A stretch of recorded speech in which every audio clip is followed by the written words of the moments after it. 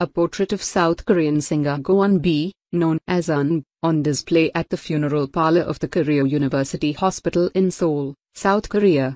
European press photo agency van crash that killed K-pop star Kwon earlier this week claimed a second death on Sunday.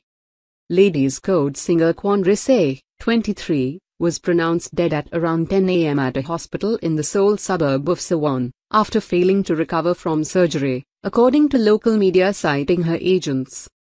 A vehicle carrying Miss Kwon, her group members and support staff hit a freeway guardrail near Seoul around 1:30 a.m. on Wednesday. Group member Miss Ko died shortly after reaching the hospital. The 5-member girl group was traveling on a rainy night, returning from a performance in Daegu about 150 miles away from Seoul. The 3 other band members are all in a stable condition, local media said. The support staff were injured, but not seriously.